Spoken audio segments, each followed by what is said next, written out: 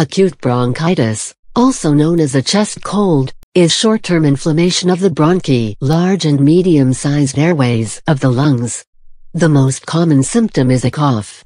Other symptoms include coughing up mucus, wheezing, shortness of breath, fever, and chest discomfort.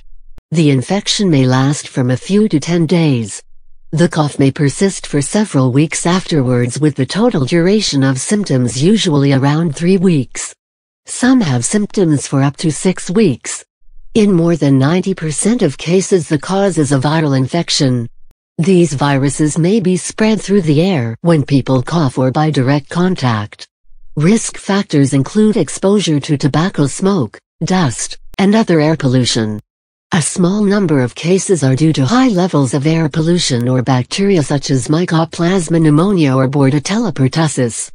Diagnosis is typically based on a person's signs and symptom. The color of the sputum does not indicate if the infection is viral or bacterial. Determining the underlying organism is typically not needed. Other causes of similar symptoms include asthma, pneumonia, bronchiolitis, bronchiectasis, and COPD. A chest X-ray may be useful to detect pneumonia. Prevention is by not smoking and avoiding other lung irritants. Frequent hand washing may also be protective. Treatment of acute bronchitis typically involves rest, paracetamol, acetaminophen, and NSAIDs to help with the fever. Cough medicine has little support for its use and is not recommended in children less than 6 years of age.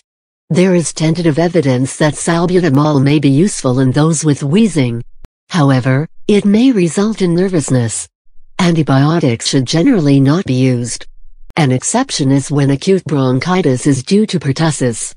Tentative evidence supports honey and pelargonium to help with symptoms. Acute bronchitis is one of the most common diseases.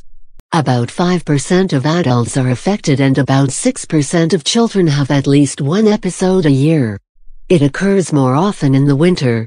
More than 10 million people in the United States visit a doctor each year for this condition, with approximately 70% receiving antibiotics, most of which are not needed.